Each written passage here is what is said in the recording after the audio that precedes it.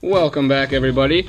This is the Hobbywing F4 4-in-1 that I pulled right out of my steez to talk about some of the stuff that we got going on. And it's very dirty. I apologize for that. Had some questions come in about using these flight controls without the Hobbywing 4-in-1, so you're not going to use the pins.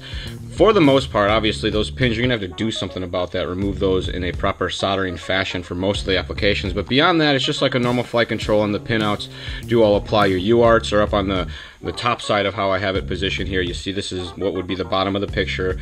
My arrows right there, header pins on the right-hand side. But we do have some basic questions about how all this stuff works. Right here is this side of your video in and out for the OSD stuff. The BB plus and minus is for your beeper or your buzzer. That's what those stand for. LED power is right there for normal LEDs, and then we have the ground, CRT, and VBAT right there, and those are all for use in normal flight control applications for getting your VBAT information, current, and then there's a ground wire there as well. On this bottom row right here, this is if you were going to hook up normal speed controls. You have your signal 1, signal 2, signal 3, 4, 5, and 6. You start 6 on this side, it goes that way.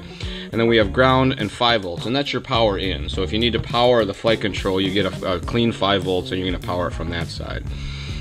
USB's right there, and then as we touched upon, all the excuse me, UART topics are on the top, and there is some small markings on there: R6, R1, T3, R3, 3.3 ground, and then you have the same markings: ground 5, S-bus, and what I think SSI, which is supposed to be RSSI.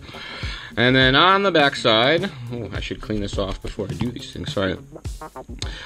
More of the same thing, pins on the back side. It's just an option for you to solder through to the bottom, but nothing exciting on this side. The LED assignments are on the back. I don't have my manual out, but if you look in your manual on the back side, if you're looking to do the assignable LED stuff, that's on this back side here for the signal wire, if you will.